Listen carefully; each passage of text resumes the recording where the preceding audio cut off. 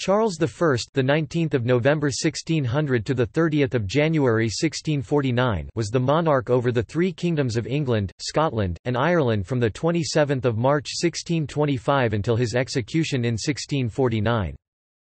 Charles was born into the House of Stuart as the second son of King James VI of Scotland, but after his father inherited the English throne in 1603, he moved to England, where he spent much of the rest of his life.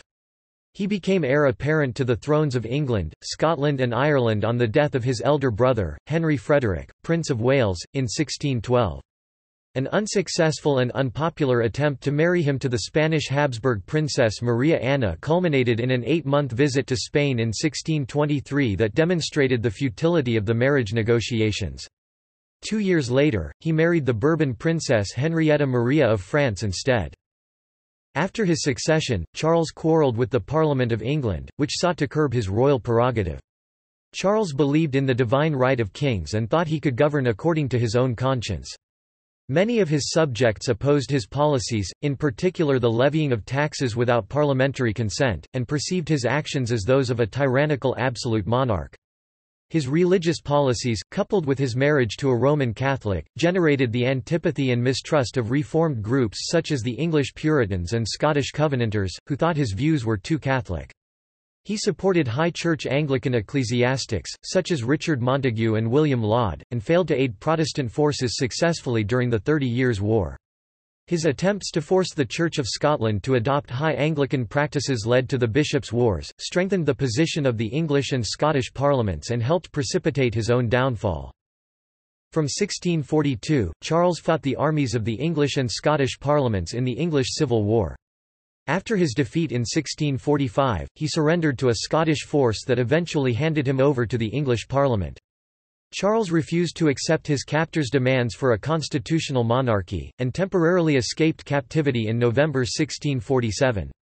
Re-imprisoned on the Isle of Wight, Charles forged an alliance with Scotland, but by the end of 1648 Oliver Cromwell's new model army had consolidated its control over England. Charles was tried, convicted, and executed for high treason in January 1649. The monarchy was abolished and a republic called the Commonwealth of England was declared. The monarchy was restored to Charles's son, Charles II, in 1660. Early life. The second son of King James VI of Scotland and Anne of Denmark, Charles was born in Dunfermline Palace, Fife, on 19 November 1600. At a Protestant ceremony in the Chapel Royal of Holyrood Palace in Edinburgh on 23 December 1600, he was baptised by David Lindsay, Bishop of Ross, and created Duke of Albany, the traditional title of the second son of the King of Scotland, with the subsidiary titles of Marquess of Ormond, Earl of Ross and Lord Ardmanoch. James VI was the first cousin twice removed of Queen Elizabeth I of England, and when she died childless in March 1603, he became King of England as James I. Charles was a weak and sickly infant, and while his parents and older siblings left for England in April and early June that year, due to his fragile health, he remained in Scotland with his father's friend Lord Fyvie, appointed as his guardian. By 1604, when Charles was 3½, he was able to walk the length of the Great Hall at Dunfermline Palace without assistance, and it was decided that he was strong enough to make the journey to England to be reunited with his family. In mid-July 1604, Charles left Dunfermline for England where he was to spend most of the rest of his life. In England, Charles was placed under the charge of Elizabeth, Lady Carey, the wife of courtier Sir Robert Carey, who put him in boots made of Spanish leather and brass to help strengthen his weak ankles. His speech development was also slow, and he retained a stammer, or hesitant speech, for the rest of his life. In January 1605, Charles was created Duke of York, as is customary in the case of the English sovereign's second son, and made a Knight of the Bath. Thomas Murray, a Presbyterian Scot, was appointed as a tutor. Charles learnt the usual subjects of classics, languages, mathematics and religion. In 1611, he was made a Knight of the Garter. Eventually, Charles apparently conquered his physical infirmity, which might have been caused by rickets. He became an adept horseman and marksman, and took up fencing. Even so, his public profile remained low in contrast to that of his physically stronger and taller elder brother, Henry Frederick, Prince of Wales, whom Charles adored and attempted to emulate. However, in early November 1612, Henry died at the age of 18 of what is suspected to have been typhoid or possibly porphyria. Charles, who turned 12 2 weeks later, became heir apparent. As the eldest surviving son of the sovereign, Charles automatically gained several titles including Duke of Cornwall and Duke of Rothesay. 4 years later, in November 1616, he was created Prince of Wales and Earl of Chester. Heir apparent. In 1613, his sister Elizabeth married Frederick V, Elector Palatine, and moved to Heidelberg. In 1617, the Habsburg Archduke Ferdinand of Austria, a Catholic, was elected King of Bohemia. The following year, the Bohemians rebelled, defenestrating the Catholic governors. In August 1619, the Bohemian Diet chose as their monarch Frederick V, who was leader of the Protestant Union, while Ferdinand was elected Holy Roman Emperor in the imperial election. Frederick's acceptance of the Bohemian crown in defiance of the emperor marked the beginning of the turmoil that would develop into the 30 Years' War. The conflict, originally confined to Bohemia, spiraled into a wider European war, which the English Parliament and public quickly grew to see as a polarized continental struggle between Catholics and Protestants. In 1620, Charles's brother-in-law, Frederick V, was defeated at the Battle of White Mountain near Prague, and his hereditary lands in the Electoral Palatinate were invaded by a Habsburg force from the Spanish Netherlands. James, however, had been seeking marriage between the new Prince of Wales and Ferdinand's niece, Habsburg Princess Maria Anna of Spain, and began to see the Spanish match as a possible diplomatic means of achieving peace in Europe. Unfortunately for James, negotiation with Spain proved generally unpopular, both with the public and with James's court. The English Parliament was actively hostile towards Spain and Catholicism, and thus, when called by James in 1621, the members hoped for an enforcement of recusancy laws, a naval campaign against Spain, and a Protestant marriage for the Prince of Wales. James's Lord Chancellor, Francis Bacon, was impeached before the House of Lords for corruption. The impeachment was the first since 1459 without the King's official sanction in the form of a Bill of Attainder. The incident set an important precedent as the process of impeachment would later be used against Charles and his supporters, the Duke of Buckingham, Archbishop William Laud, and the Earl of Strafford. James insisted that the House of Commons be concerned exclusively with domestic affairs, while the members protested that they had the privilege of free speech within the Commons' walls, demanding war with Spain and a Protestant Princess of Wales. Charles, like his father, considered the discussion of his marriage in the Commons impertinent and an infringement of his father's royal prerogative. In January 1622, James dissolved Parliament, angry at what he perceived as the members' impudence and intransigence. Charles and the Duke of Buckingham, James's favourite and a man who had great influence over the prince, travelled incognito to Spain in February 1623 to try to reach agreement on the long-pending Spanish match. In the end, however, the trip was an embarrassing failure. The Infanta thought Charles was little more than an infidel, and the Spanish at first demanded that he convert to Roman Catholicism as a condition of the match. The Spanish insisted on toleration of Catholics in England and the repeal of the penal laws, which Charles knew would never be agreed by Parliament, and that the Infanta remain in Spain for a year after any wedding to ensure that England complied with all the terms of the treaty.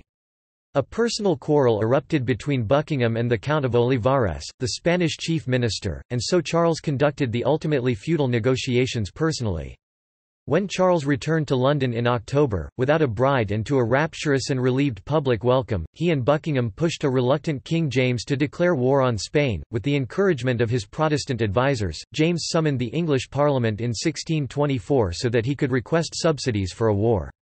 Charles and Buckingham supported the impeachment of the Lord Treasurer, Lionel Cranfield, 1st Earl of Middlesex, who opposed war on grounds of cost and who quickly fell in much the same manner as Bacon had. James told Buckingham he was a fool, and presciently warned his son that he would live to regret the revival of impeachment as a parliamentary tool. An underfunded makeshift army under Ernst von Mansfeld set off to recover the Palatinate, but it was so poorly provisioned that it never advanced beyond the Dutch coast. By 1624, James was growing ill, and as a result was finding it difficult to control Parliament. By the time of his death in March 1625, Charles and the Duke of Buckingham had already assumed de facto control of the kingdom. Early reign. With the failure of the Spanish match, Charles and Buckingham turned their attention to France. On 1 May 1625 Charles was married by proxy to the 15-year-old French princess Henrietta Maria in front of the doors of the Notre Dame de Paris. Charles had seen Henrietta Maria in Paris while en route to Spain. The married couple met in person on 13 June 1625 in Canterbury. Charles delayed the opening of his first parliament until after the marriage was consummated, to forestall any opposition. Many members of the Commons were opposed to the king's marriage to a Roman Catholic, fearing that Charles would lift restrictions on Catholic recusants and undermine the official establishment of the Reformed Church of England. Although he told Parliament that he would not relax religious restrictions, he promised to do exactly that in a secret marriage treaty with his brother-in-law Louis XIII of France. Moreover, the treaty loaned to the French 7 English naval ships that would be used to suppress the Protestant Huguenots at La Rochelle in September 1625. Charles was crowned on 2 February 1626 at Westminster Abbey, but without his wife at his side because she refused to participate in a Protestant religious ceremony. Distrust of Charles's religious policies increased with his support of a controversial anti-Calvinist ecclesiastic, Richard Montague, who was in disrepute among the Puritans. In his pamphlet A New Gag for an Old Goose 1624, a reply to the Catholic pamphlet A New Gag for the New Gospel, Montague argued against Calvinist predestination, the doctrine that salvation and damnation were preordained by God. Anti-Calvinists, known as Arminians, believed that human beings could influence their own fate through the exercise of free will. Arminian divines had been one of the few sources of support for Charles's proposed Spanish marriage. With the support of King James, Montague produced another pamphlet, entitled Appello Caesarem, in 1625 shortly after the old king's death and Charles's accession. To protect Montague from the stricture of Puritan members of Parliament, Charles made the cleric one of his royal chaplains, increasing many Puritan suspicions that Charles favoured Arminianism as a clandestine attempt to aid the resurgence of Catholicism, rather than direct involvement in the European Land War. The English Parliament preferred a relatively inexpensive naval attack on Spanish colonies in the New World, hoping for the capture of the Spanish treasure fleets. Parliament voted to grant a subsidy of £140,000, which was an insufficient sum for Charles's war plans. Moreover, the House of Commons limited its authorization for royal collection of tonnage and poundage, two varieties of customs duties, to a period of 1 year, although previous sovereigns since Henry VI had been granted the right for life.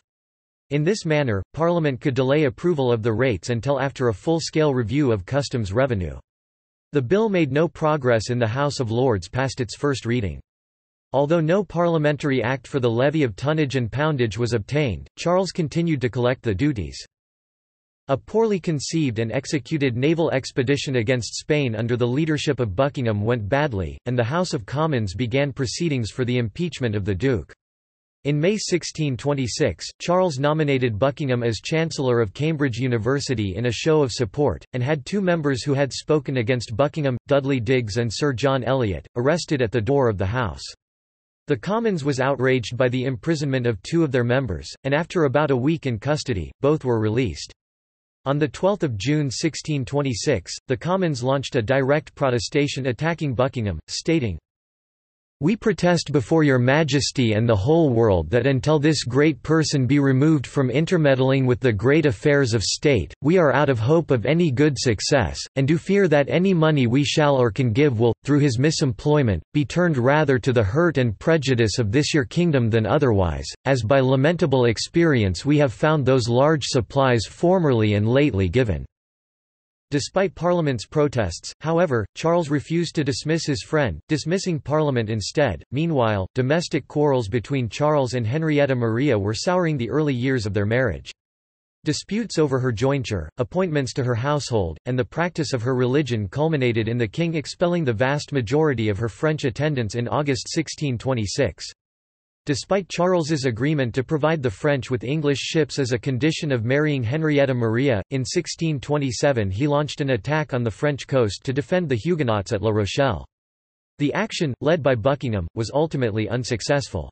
Buckingham's failure to protect the Huguenots, and his retreat from Saint-Martin-de-Ré spurred Louis XIII's siege of La Rochelle and furthered the English parliaments and people's detestation of the Duke. Charles provoked further unrest by trying to raise money for the war through a forced loan A tax levied without parliamentary consent. In November 1627, the test case in the King's Bench, the 5 Knights case, found that the king had a prerogative right to imprison without trial those who refused to pay the forced loan. Summoned again in March 1628, on 26 May Parliament adopted a petition of right, calling upon the king to acknowledge that he could not levy taxes without Parliament's consent, not impose martial law on civilians, not imprison them without due process, and not quarter troops in their homes. Charles assented to the petition on 7 June, but by the end of the month he had prorogued Parliament and reasserted his right to collect customs duties without authorization from Parliament. On 23 August 1628, Buckingham was assassinated. Charles was deeply distressed. According to Edward Hyde, 1st Earl of Clarendon, he threw himself upon his bed, lamenting with much passion and with abundance of tears. He remained grieving in his room for 2 days.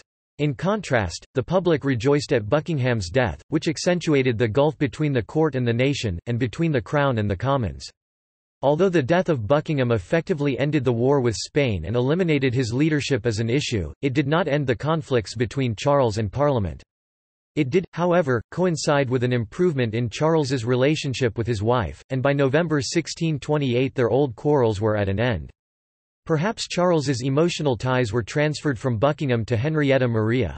She became pregnant for the first time, and the bond between them grew ever stronger. Together, they embodied an image of virtue and family life, and their court became a model of formality and morality. Personal rule.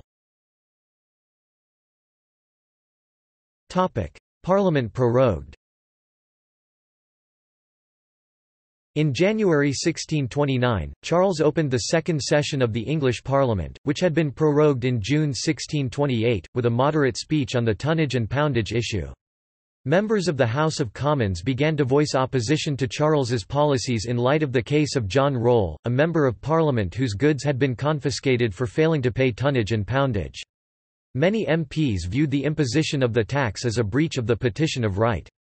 When Charles ordered a parliamentary adjournment on 2 March, members held the Speaker, Sir John Finch, down in his chair so that the ending of the session could be delayed long enough for resolutions against Catholicism, Arminianism and tonnage and poundage to be read out and acclaimed by the Chamber.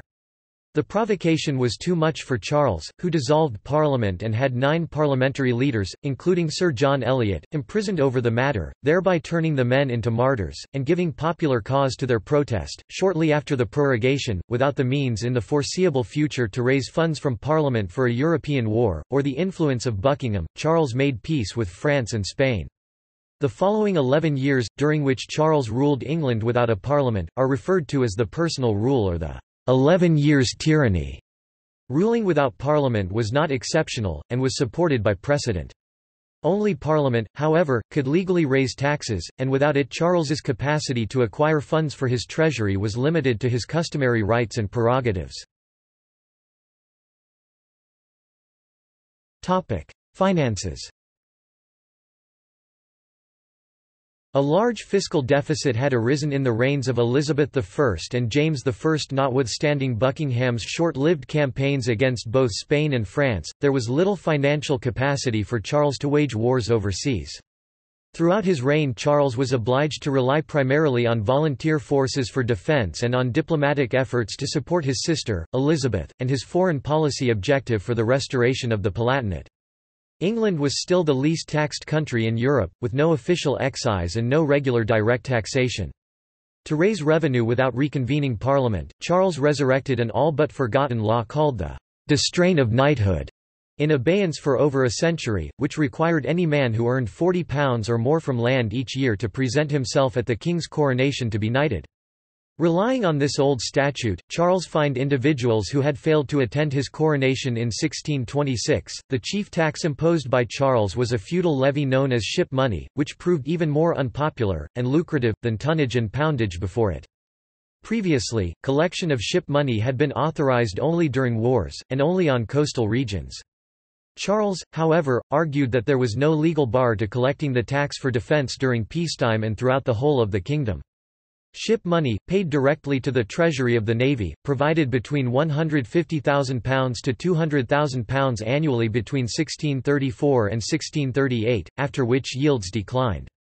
Opposition to ship money steadily grew, but the 12 common law judges of England declared that the tax was within the king's prerogative, though some of them had reservations. The prosecution of John Hampden for non-payment in 1637–38 provided a platform for popular protest, and the judges found against Hampden only by the narrow margin of 7–5. The king also derived money through the granting of monopolies, despite a statute forbidding such action, which, though inefficient, raised an estimated £100,000 a year in the late 1630s. One such monopoly was for soap, pejoratively referred to as Popish soap, because some of its backers were Catholics. Charles also raised funds from the Scottish nobility, at the price of considerable acrimony, by the Act of Revocation 1625, whereby all gifts of royal or church land made to the nobility since 1540 were revoked, with continued ownership being subject to an annual rent. In addition, the boundaries of the royal forests in England were restored to their ancient limits as part of a scheme to maximise income by exploiting the land and fining land users within the reasserted boundaries for encroachment. The focus of the program was disafforestation and sale of forest lands for conversion to pasture and arable farming, or in the case of the Forest of Dean, development for the iron industry. Disafforestation frequently caused riots and disturbances including those known as the Western Rising. Against the background of this unrest, Charles faced bankruptcy in mid-1640. The City of London, preoccupied with its own grievances, refused to make any loans to the king, as did foreign powers. In this extremity, in July Charles seized silver bullion worth £130,000 held in trust at the Mint in the Tower of London, promising its later return at 8% interest to its owners. In August, after the East India Company refused to grant a loan, Lord Coddington seized the company's stock of pepper and spices and sold it for £60,000, far below its market value, promising to refund the money with interest later. Religious conflicts. Throughout Charles's reign, the issue of how far the English Reformation should progress was constantly in the forefront of political debate. Arminian theology emphasized clerical authority and the individual's ability to reject or accept salvation, which opponents viewed as heretical and a potential vehicle for the reintroduction of Roman Catholicism. Puritan reformers thought Charles was too sympathetic to the teachings of Arminianism, which they considered irreligious, and opposed his desire to move the Church of England in a more traditional and sacramental direction. In addition, his Protestant subjects followed the European war closely and grew increasingly dismayed by Charles's diplomacy with Spain and his failure to support the Protestant cause abroad effectively. In 1633, Charles appointed William Laud Archbishop of Canterbury. They initiated a series of reforms aimed at ensuring religious uniformity by restricting nonconformist preachers, insisting the liturgy be celebrated as prescribed by the Book of Common Prayer, organizing the internal architecture of English churches to emphasize the sacrament of the altar, and reissuing King James's Declaration of Sports, which permitted secular activities on the Sabbath. The Fafis for Impropriations, an organization that bought benefices and advowsons so that Puritans could be appointed to them, was dissolved. Laud prosecuted those who opposed his reforms in the Court of High Commission and the Star Chamber, the two most powerful courts in the land. The courts became feared for their censorship of opposing religious views and unpopular among the propertied classes for inflicting degrading punishments on gentlemen. For example, in 1637 William Prynne, Henry Burton and John Bastwick were pilloried, whipped and mutilated by cropping and imprisoned indefinitely for publishing anti-episcopal pamphlets. When Charles attempted to impose his religious policies in Scotland, he faced numerous difficulties. Although born in Scotland, Charles had become estranged from his northern kingdom. His first visit since early childhood was for his Scottish coronation in 1633. To the dismay of the Scots, who had removed many traditional rituals from their liturgical practice, Charles insisted that the coronation be conducted using the Anglican rite. In 1637, the king ordered the use of a new prayer book in Scotland that was almost identical to the English Book of Common Prayer, without consulting either the Scottish Parliament or the Kirk. Although it had been written, under Charles's direction, by Scottish bishops, many Scots resisted it, seeing the new prayer book as a vehicle for introducing Anglicanism to Scotland. On 23 July, riots erupted in Edinburgh upon the first Sunday of the prayer book's usage, and unrest spread throughout the Kirk. The public began to mobilise around a reaffirmation of the National Covenant, whose signatories pledged to uphold the reformed religion of Scotland and reject any innovations that were not authorised by Kirk and Parliament. When the General Assembly of the Church of Scotland met in November 1638, it condemned the new prayer book, abolished episcopal church government by bishops, and adopted Presbyterian government by elders and deacons. Bishops' Wars.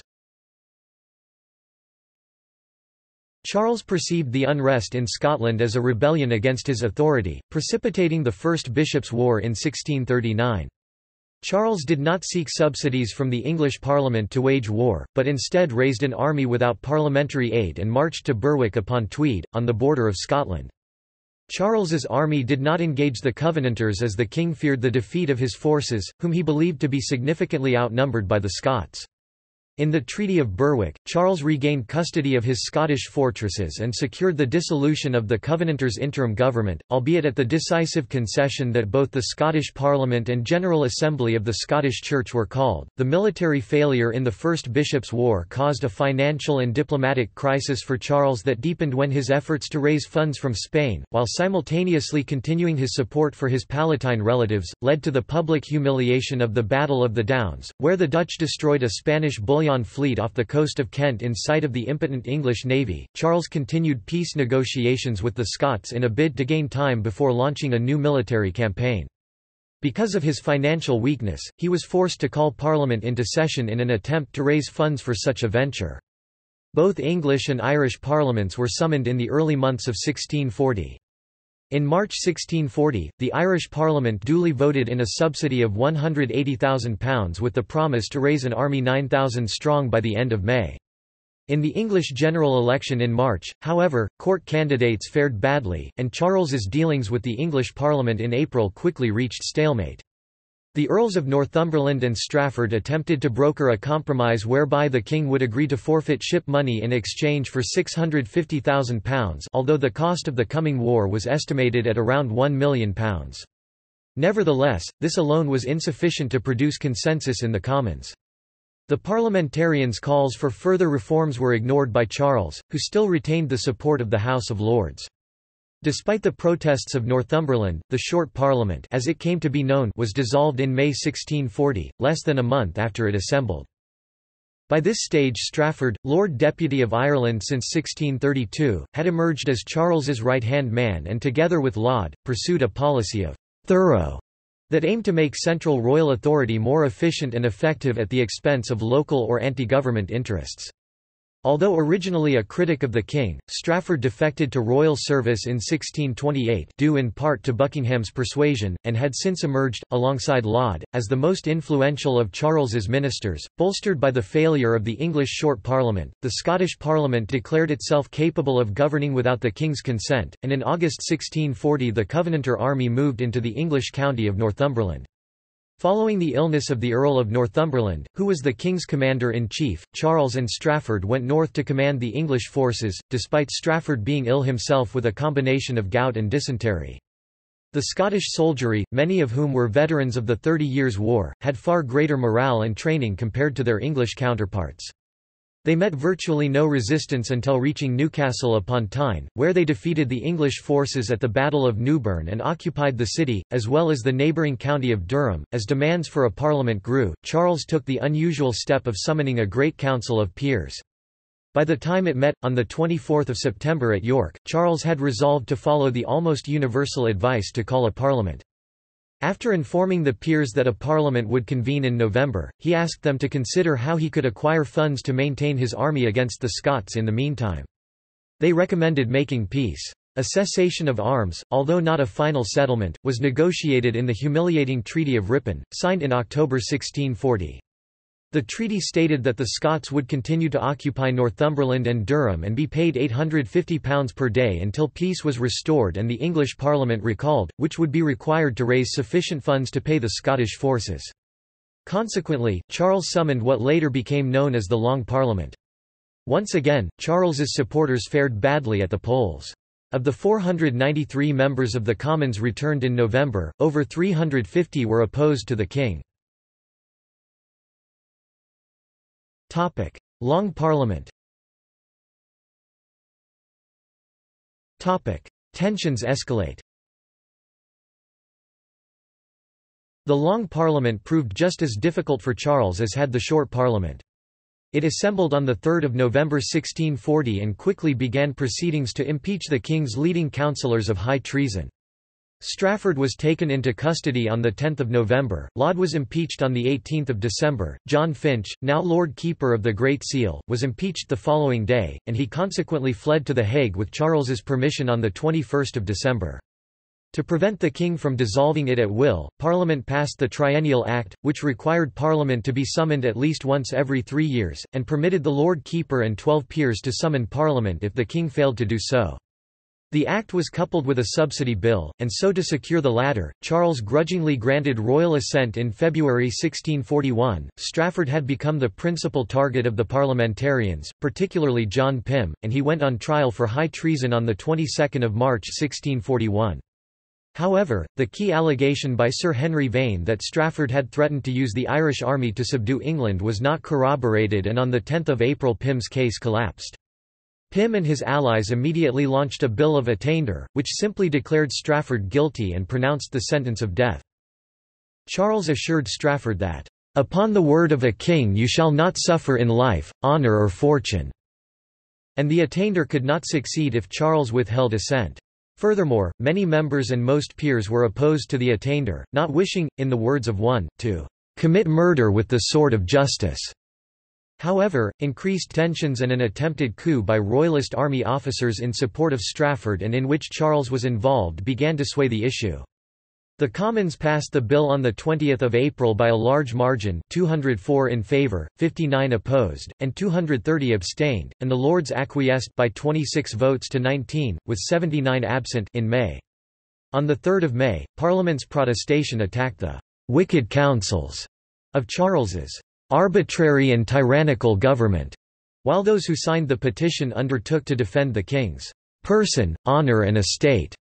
They also swore to preserve the true Reformed religion, Parliament, and the rights and liberties of the subjects. Charles, fearing for the safety of his family in the face of unrest, assented reluctantly to Strafford's attainder on 9 May after consulting his judges and bishops.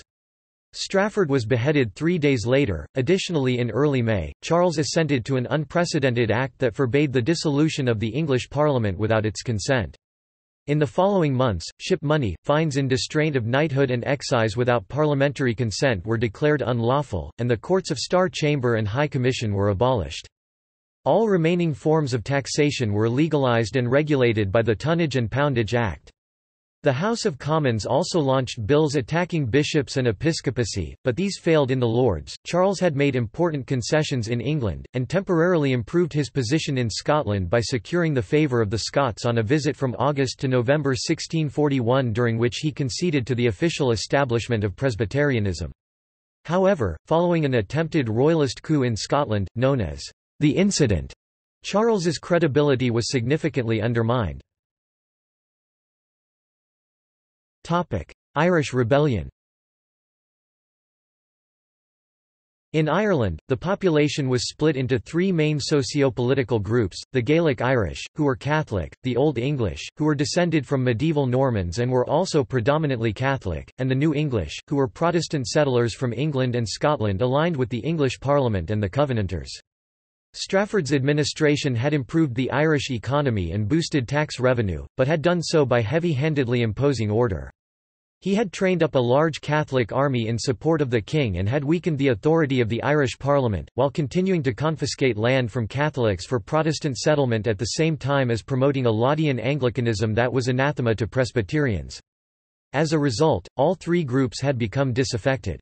Strafford's impeachment provided a new departure for Irish politics, whereby all sides joined together to present evidence against him. In a similar manner to the English Parliament, the Old English members of the Irish Parliament argued that while opposed to Strafford they remained loyal to Charles. They argued that the king had been led astray by malign counsellors, and that, moreover, a viceroy such as Strafford could emerge as a despotic figure instead of ensuring that the king was directly involved in governance. Strafford's fall from power weakened Charles's influence in Ireland. The dissolution of the Irish army was unsuccessfully demanded 3 times by the English Commons during Strafford's imprisonment, until Charles was eventually forced through lack of money to disband the army at the end of Strafford's trial. Disputes concerning the transfer of land ownership from native Catholic to settler Protestant, particularly in relation to the plantation of Ulster, coupled with resentment at moves to ensure the Irish Parliament was subordinate to the Parliament of England, sowed the seeds of rebellion. When armed conflict arose between the Gaelic Irish and New English, in late October 1641, the Old English sided with the Gaelic Irish while simultaneously professing their loyalty to the king. In November 1641, the House of Commons passed the Grand Remonstrance, a long list of grievances against actions by Charles's ministers committed since the beginning of his reign that were asserted to be part of a grand Catholic conspiracy of which the king was an unwitting member, but it was in many ways a step too far by Pym and passed by only 11 votes 159 to 148. Furthermore, the Remonstrance had very little support in the House of Lords, which the Remonstrance attacked.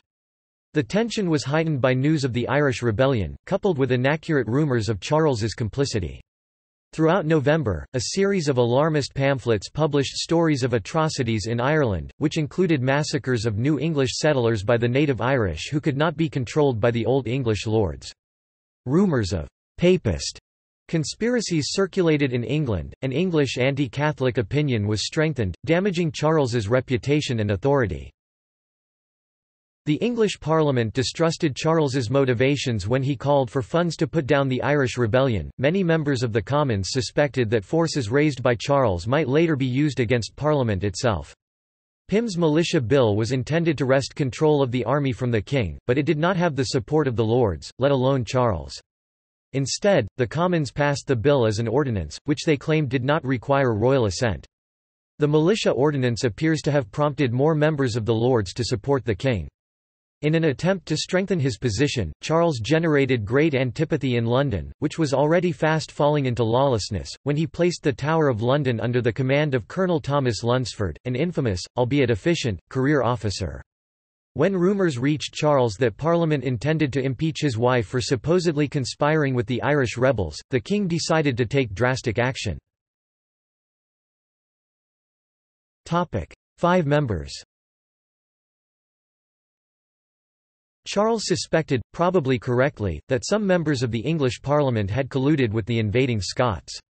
On 3 January 1642, Charles directed Parliament to give up 5 members of the Commons, Pym, John Hampden, Denzil Hollis, William Strode and Sir Arthur Haselrig, and 1 peer, Lord Mandeville, on the grounds of high treason.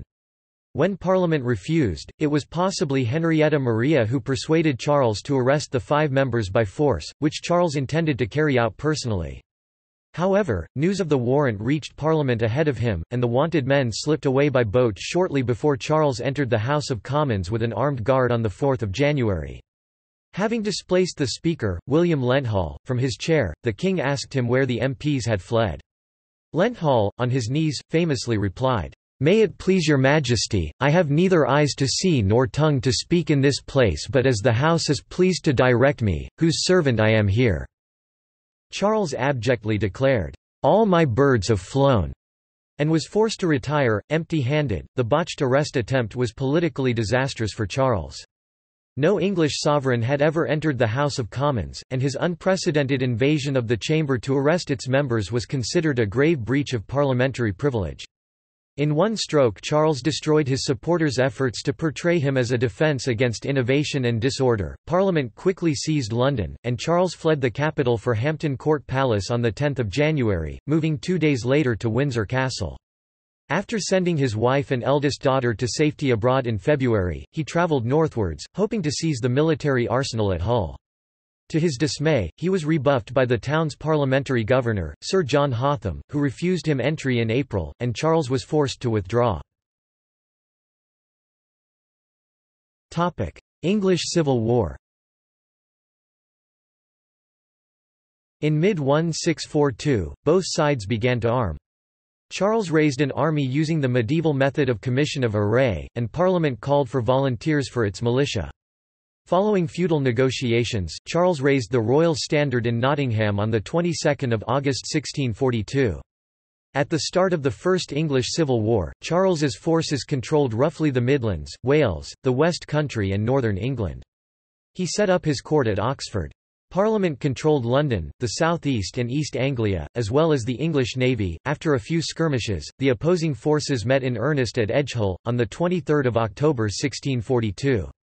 Charles's nephew Prince Rupert of the Rhine disagreed with the battle strategy of the royalist commander Lord Lindsay, and Charles sided with Rupert. Lindsay resigned, leaving Charles to assume overall command assisted by Lord Forth. Rupert's cavalry successfully charged through the parliamentary ranks, but instead of swiftly returning to the field, rode off to plunder the parliamentary baggage train. Lindsay, acting as a colonel, was wounded and bled to death without medical attention. The battle ended inconclusively as the daylight faded. In his own words, the experience of battle had left Charles exceedingly and deeply grieved. He regrouped at Oxford, turning down Rupert's suggestion of an immediate attack on London. After a week, he set out for the capital on 3 November, capturing Brentford on the way while simultaneously continuing to negotiate with civic and parliamentary delegations. At Turnham Green on the outskirts of London, the Royalist army met resistance from the city militia, and faced with a numerically superior force, Charles ordered a retreat. He overwintered in Oxford, strengthening the city's defences and preparing for the next season's campaign. Peace talks between the two sides collapsed in April. The war continued indecisively over the next couple of years, and Henrietta Maria returned to Britain for 17 months from February 1643. After Rupert captured Bristol in July 1643, Charles visited the port city and laid siege to Gloucester, further up the River Severn. His plan to undermine the city walls failed due to heavy rain, and on the approach of a parliamentary relief force, Charles lifted the siege and withdrew to Sudeley Castle.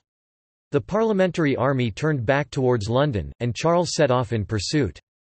The two armies met at Newbury, Berkshire, on 20 September. Just as at Edgehill, the battle stalemated at nightfall, and the armies disengaged. In January 1644, Charles summoned a parliament at Oxford, which was attended by about 40 peers and 118 members of the Commons. All told, the Oxford Parliament, which sat until March 1645, was supported by the majority of peers and about a third of the Commons. Charles became disillusioned by the Assembly's ineffectiveness, calling it a mongrel. In private letters to his wife, in 1644, Charles remained in the southern half of England while Rupert rode north to relieve Newark and York, which were under threat from Parliamentary and Scottish Covenanter armies. Charles was victorious at the Battle of Crowpretty Bridge in late June, but the Royalists in the north were defeated at the Battle of Marston Moor just a few days later. The king continued his campaign in the south, encircling and disarming the parliamentary army of the Earl of Essex. Returning northwards to his base at Oxford, he fought at Newbury for a second time before the winter closed in. The battle ended indecisively. Attempts to negotiate a settlement over the winter, while both sides re-armed and reorganized, were again unsuccessful. At the Battle of Naseby on 14 June 1645, Rupert's horsemen again mounted a successful charge against the flank of Parliament's new model army, but Charles's troops elsewhere on the field were pushed back by the opposing forces. Charles, attempting to rally his men, rode forward, but as he did so, Lord Carnwath seized his bridle and pulled him back, fearing for the king's safety. Carnwath's action was misinterpreted by the Royalist soldiers as a signal to move back, leading to a collapse of their position. The military balance tipped decisively in favour of Parliament. There followed a series of defeats for the Royalists, and then the Siege of Oxford, from which Charles escaped disguised as a servant in April 1646. He put himself into the hands of the Scottish Presbyterian army besieging Newark, and was taken northwards to Newcastle upon Tyne.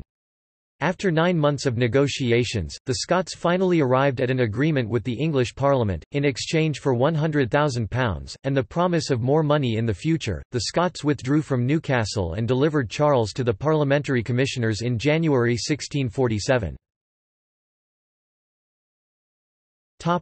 Captivity. Parliament held Charles under house arrest at Holdenby House in Northamptonshire until Cornet George Joyce took him by threat of force from Holdenby on 3 June in the name of the new model army. By this time, mutual suspicion had developed between Parliament, which favoured army disbandment and Presbyterianism, and the new model army, which was primarily officered by Congregationalist independents, who sought a greater political role. Charles was eager to exploit the widening divisions, and apparently viewed Joyce's actions as an opportunity rather than a threat. He was taken first to Newmarket, at his own suggestion, and then transferred to Oatlands and subsequently Hampton Court, while more ultimately fruitless negotiations took place. By November, he determined that it would be in his best interests to escape, perhaps to France, southern England or to Berwick upon Tweed, near the Scottish border. He fled Hampton Court on the 11th of November, and from the shores of Southampton Water made contact with Colonel Robert Hammond, parliamentary governor of the Isle of Wight, whom he apparently believed to be sympathetic. Hammond, however, confined Charles in Carisbrooke Castle and informed Parliament that Charles was in his custody. From Carisbrooke, Charles continued to try to bargain with the various parties. In direct contrast to his previous conflict with the Scottish Kirk, on 26 December 1647 he signed a secret treaty with the Scots. Under the agreement, called the "Engagement", the Scots undertook to invade England on Charles's behalf and restore him to the throne on condition that Presbyterianism be established in England for 3 years. The Royalists rose in May 1648, igniting the Second Civil War, and as agreed with Charles, the Scots invaded England. Uprisings in Kent, Essex, and Cumberland, and a rebellion in South Wales, were put down by the new model army, and with the defeat of the Scots at the Battle of Preston in August 1648, the Royalists lost any chance of winning the war. Charles's only recourse was to return to negotiations, which were held at Newport on the Isle of Wight. On 5 December 1648, Parliament voted by 129 to 83 to continue negotiating with the king, but Oliver Cromwell and the army opposed any further talks with someone they viewed as a bloody tyrant and were already taking action to consolidate their power. Hammond was replaced as governor of the Isle of Wight on 27 November, and placed in the custody of the army the following day. In Pride's Purge on 6 and 7 December, the members of Parliament out of sympathy with the military were arrested or excluded by Colonel Thomas Pride, while others stayed away voluntarily. The remaining members formed the Rump Parliament. It was effectively a military coup. Trial. Charles was moved to Hurst Castle at the end of 1648, and thereafter to Windsor Castle. In January 1649, the Rump House of Commons indicted him on a charge of treason, which was rejected by the House of Lords. The idea of trying a king was a novel one. The Chief Justices of the three common law courts of England, Henry Rolle, Oliver St. John and John Wilde, all opposed the indictment as unlawful. The Rump Commons declared itself capable of legislating alone, passed a bill creating a separate court for Charles's trial, and declared the bill an act without the need for royal assent. The High Court of Justice established by the Act consisted of 135 commissioners, but many either refused to serve or chose to stay away. Only 68 all firm parliamentarians attended Charles's trial on charges of high treason and other high crimes that began on 20 January 1649 in Westminster Hall. John Bradshaw acted as president of the court, and the prosecution was led by the Solicitor General, John Cook. Charles was accused of treason against England by using his power to pursue his personal interest rather than the good of the country. The charge stated that he, "for accomplishment of such his designs, and for the protecting of himself and his adherents in his and their wicked practices, to the same ends hath traitorously and maliciously levied war against the present Parliament, and the people therein represented," and that the "wicked designs, wars, and evil practices of him, the said Charles Stuart, have been, and are carried on for the advancement and upholding of a personal interest of will, power, and pretended prerogative to himself and his family, against the public interest, common right, liberty, justice, and peace of the people of this nation." Reflecting the modern concept of command responsibility, the indictment held him guilty of all the treasons, murders, rapines, burnings, spoils, desolations, damages and mischiefs to this nation, acted and committed in the said wars, or occasioned thereby. An estimated 300,000 people, or 6% of the population, died during the war. Over the first 3 days of the trial, whenever Charles was asked to plead, he refused, stating his objection with the words, "I would know by what power I am called hither, by what lawful authority?"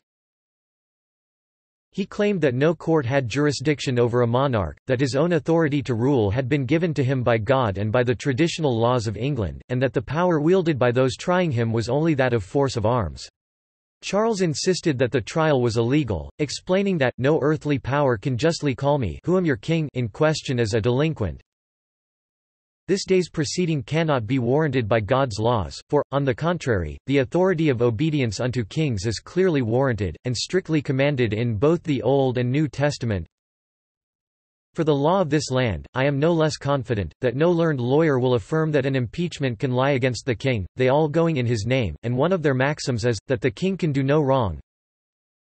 The higher house is totally excluded, and for the House of Commons, it is too well known that the major part of them are detained or deterred from sitting. The arms I took up were only to defend the fundamental laws of this kingdom against those who have supposed my power hath totally changed the ancient government." The court, by contrast, challenged the doctrine of sovereign immunity and proposed that the King of England was not a person, but an office whose every occupant was entrusted with a limited power to govern by and according to the laws of the land and not otherwise. At the end of the third day, Charles was removed from the court, which then heard over 30 witnesses against the king in his absence over the next 2 days, and on 26 January condemned him to death. The following day, the king was brought before a public session of the commission, declared guilty, and sentenced. 59 of the commissioners signed Charles's death warrant. Execution. Charles's beheading was scheduled for Tuesday 30 January 1649. 2 of his children remained in England under the control of the parliamentarians, Elizabeth and Henry. They were permitted to visit him on 29 January, and he bade them a tearful farewell. The following morning, he called for 2 shirts to prevent the cold weather causing any noticeable shivers that the crowd could have mistaken for fear. "The season is so sharp as probably may make me shake, which some observers may imagine proceeds from fear. I would have no such imputation." He walked under guard from St. James's Palace, where he had been confined, to the Palace of Whitehall, where an execution scaffold was erected in front of the banqueting house. Charles was separated from spectators by large ranks of soldiers, and his last speech reached only those with him on the scaffold. He blamed his fate on his failure to prevent the execution of his loyal servant Strafford. "An unjust sentence that I suffered to take effect, is punished now by an unjust sentence on me." He declared that he had desired the liberty and freedom of the people as much as any. "But I must tell you that their liberty and freedom consists in having government. It is not their having a share in the government, that is nothing appertaining unto them. A subject and a sovereign are clean different things." He continued, "I shall go from a corruptible to an incorruptible crown, where no disturbance can be." At about 2 p.m., Charles put his head on the block after saying a prayer and signaled the executioner when he was ready by stretching out his hands. He was then beheaded with one clean stroke. According to observer Philip Henry, a moan, "As I never heard before and desire I may never hear again," rose from the assembled crowd, some of whom then dipped their handkerchiefs in the king's blood as a memento. The executioner was masked and disguised, and there is debate over his identity. The commissioners approached Richard Brandon, the common hangman of London, but he refused, at least at first, despite being offered £200.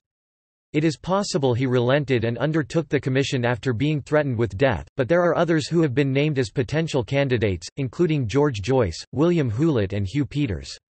The clean strike, confirmed by an examination of the king's body at Windsor in 1813, suggests that the execution was carried out by an experienced headsman. It was common practice for the severed head of a traitor to be held up and exhibited to the crowd with the words, "Behold the head of a traitor."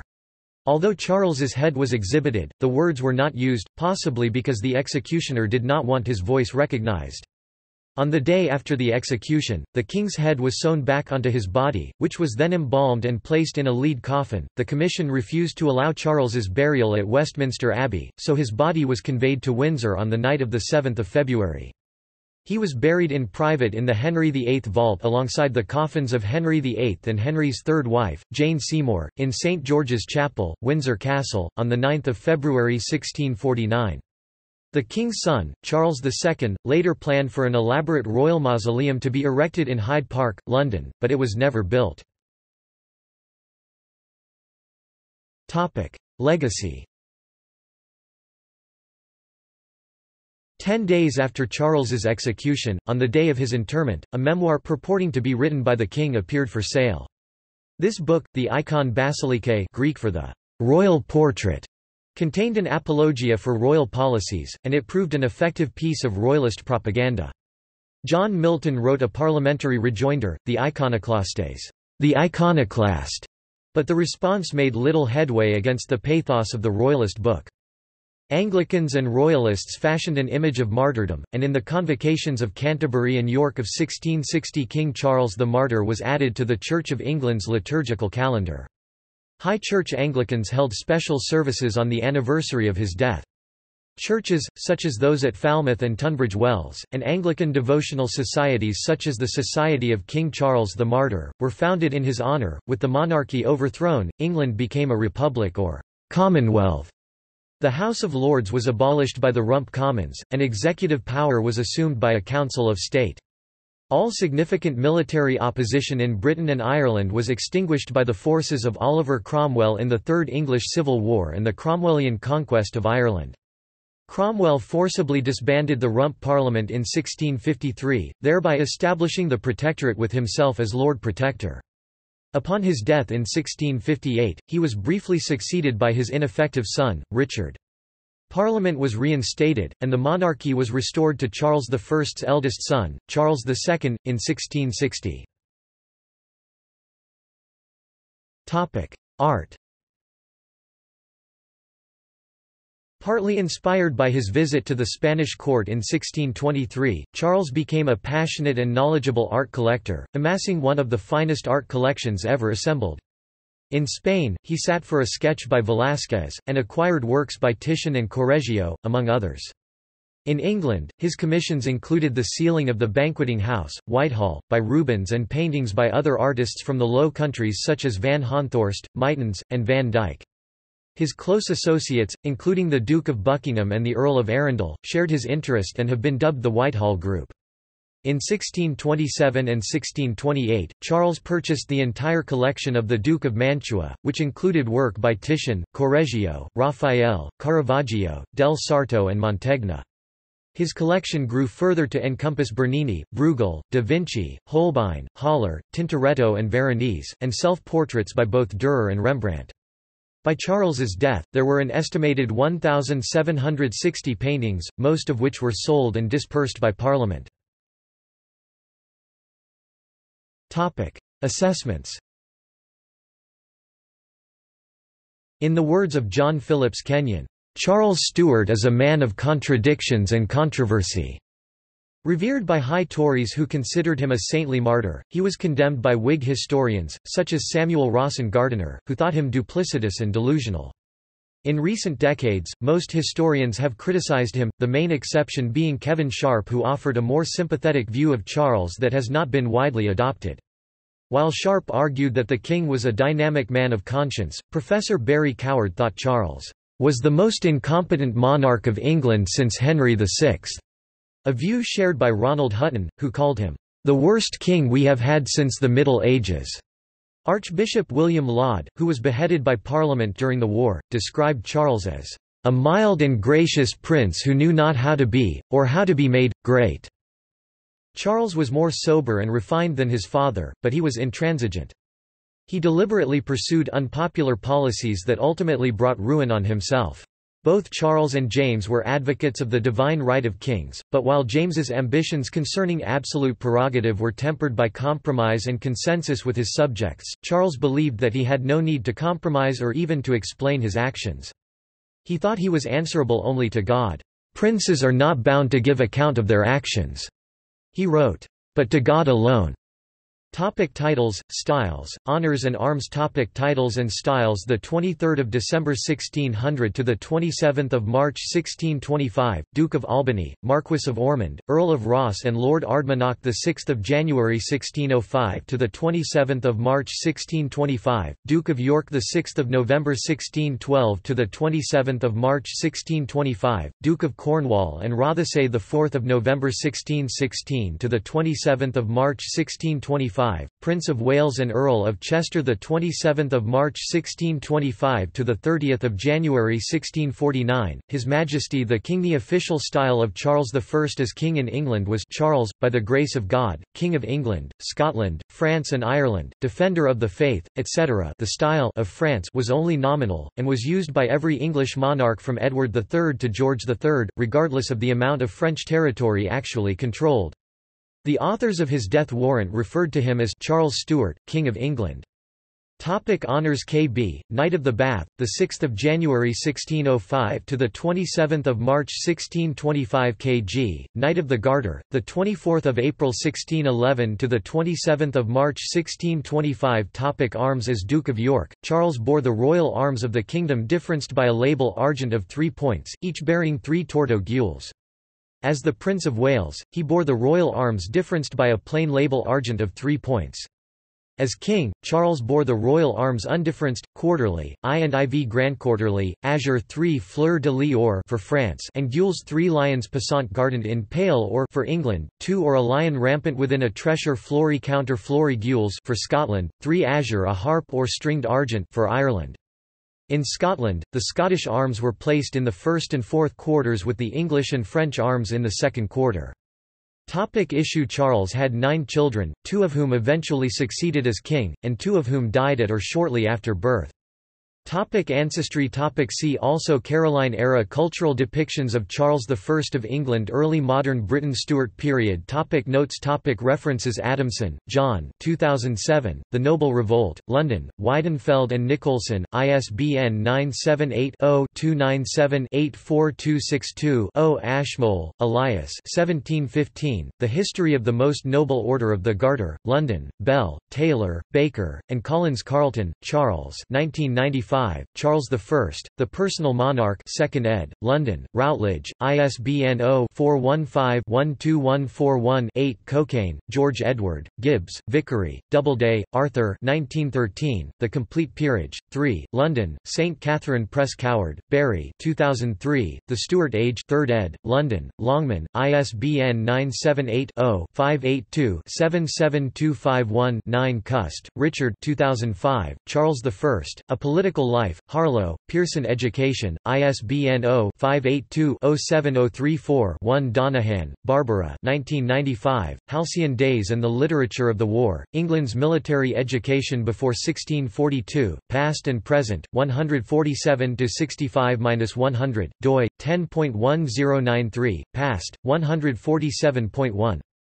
65, JSTOR 651040. Edwards, Graham 1999, The Last Days of Charles I, Stroud, Sutton Publishing, ISBN 0-7509-2079-3. Gardiner, Samuel Rawson 1906, The Constitutional Documents of the Puritan Revolution 1625–1660 3rd ed., Oxford, Clarendon Press. Gillespie, Raymond 2006, 17th-Century Ireland 3rd ed., Dublin, Gill and Macmillan, ISBN 978-0-7171-3946-0. Gregg, Pauline 1981, King Charles I, London, Dent, ISBN 0-460-04437-0. Hibbert, Christopher 1968, Charles I, London, Weidenfeld and Nicholson. Higgins, Charlotte the 24th of November 2009, De La Roche Masterpiece Feared Lost in War to go on show at National Gallery, The Guardian, retrieved the 22nd of October 2013.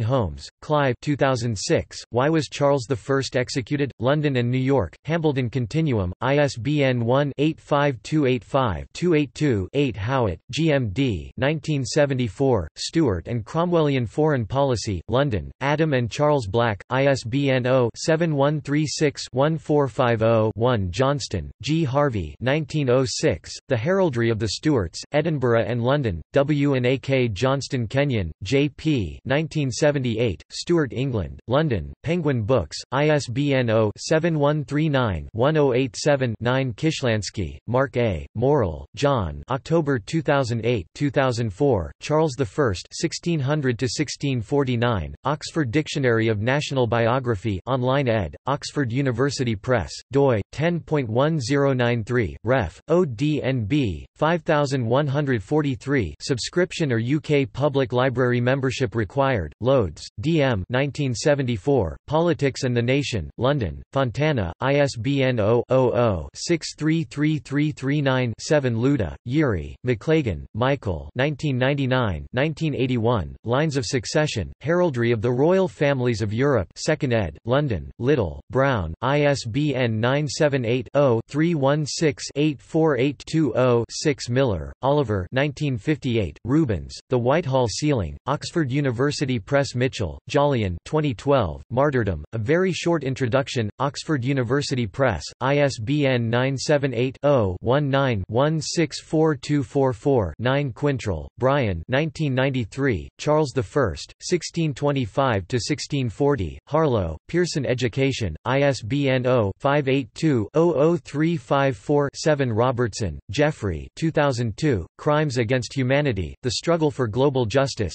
2nd ed., Harmonsworth, Penguin Books, ISBN 978-0-14-101014-4 Robertson, Geoffrey 2005, The Tyrannicide Brief, London, Chatto and Windus, ISBN 0-7011-7602-4 Russell, Conrad 1990, The Causes of the English Civil War, Oxford, Clarendon Press, ISBN 978-0-19-822141-8 Russell, Conrad 1991, The Fall of the British Monarchies 1637–1642, Oxford, Clarendon Press, ISBN 0-19-820588-0 Sharma, Simon 2001, A History of Britain, The British Wars 1603–1776, London, BBC Worldwide, ISBN 0-563-53747-7 Sharp, Buchanan 1980, In Contempt of All Authority, Berkeley, University of California Press, ISBN 0-520-03681-6 Sharp, Kevin 1992, The Personal Rule of Charles I,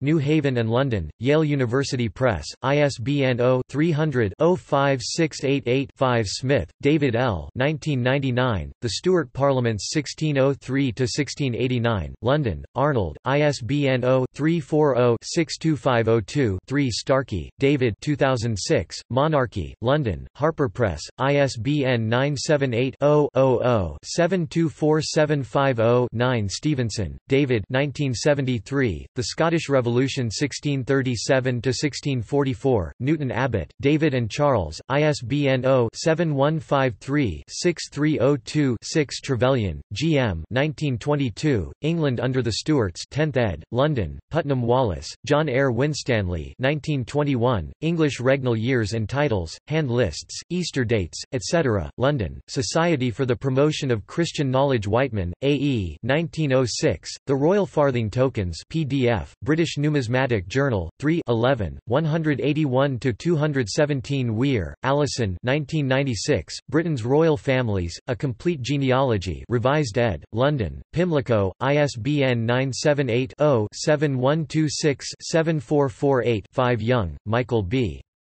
1997, Charles I, Basingstoke, Macmillan, ISBN 0-333-60135-1. Further reading. Ashley, Maurice 1987, Charles I and Cromwell, London, Methuen, ISBN 978-0-413-16270-0. Broughton, Jerry 2007, The Sale of the Late King's Goods, Charles I and His Art Collection, Pan Macmillan, ISBN 978-0-330-42709-8. Gardiner, Samuel Rawson 1882, The Fall of the Monarchy of Charles I, 1637–1649, Volume 1 1637–1640, Volume 2 1640–1642. Hibbard, Caroline M. 1983, Charles I and the Popish Plot, Chapel Hill, University of North Carolina Press, ISBN 0-8078-1520-9. Lockyer, Roger, ed. 1959, The Trial of Charles I, London, Folio Society. Reeve, L.J. 1989, Charles I and the Road to Personal Rule, Cambridge, Cambridge University Press, ISBN 0-521-52133-5. Wedgwood, Cicely Veronica 1955, The Great Rebellion, The King's Peace, 1637–1641, London, Collins. Wedgwood, Cicely Veronica 1958, The Great Rebellion, The King's War, 1641–1647, London, Collins. Wedgwood, Cicely Veronica 1964, A Coffin for King Charles, The Trial and Execution of Charles I, London, Macmillan. Historiography. Braddock, Michael 2004. State Formation and the Historiography of Early Modern England. History Compass, 2 1, doi, 10.1111, j, 1478–0542.2004.00074, x. Burgess, Glenn 1990. On Revisionism, An Analysis of Early Stuart Historiography in the 1970s and 1980s. Historical Journal, 33 609–627. Coward, Barry, and Peter Gaunt 2017, The Stuart Age, England, 1603–1714 5th ed., pp. 54–97. Cressy, David 2015. The Blindness of Charles I. Huntington Library Quarterly, 78 637–656 online. Devereux, Simon 2009. The Historiography of the English State During the Long 18th Century, Part 1 Decentralized Perspectives. History Compass, 7 742–764. Harris, Tim 2015. Revisiting the Causes of the English Civil War. Huntington Library Quarterly, 78 615–635 online. Holmes, Clive 1980. The County Community in Stuart Historiography. Journal of British Studies, 19 54–73. Kishlansky, Mark A. 2005. Charles I, A Case of Mistaken Identity. Past and Present, 189 41–80, doi, 10.1093, PASTJ, GTI 027. Lake, Peter 2015. From Revisionist to Royalist History, or, Was Charles I the First Whig Historian? Huntington Library Quarterly, 78 657–681 online. Lee, Maurice Jr. 1984. James I and the Historians, Not a Bad King After All. Albion, a quarterly journal concerned with British studies, 16 151–163 in JSTOR. Russell, Conrad 1990. The Man Charles Stuart. The Causes of the English Civil War, Oxford University Press, pp. 185–211. External links. Archival material relating to Charles I of England. UK National Archives. Portraits of King Charles I at the National Portrait Gallery, London. Official website of the British monarchy. The Society of King Charles the Martyr. The Society of King Charles the Martyr, United States. Works by Charles I, King of England at Project Gutenberg. Works by or about Charles I of England at Internet Archive.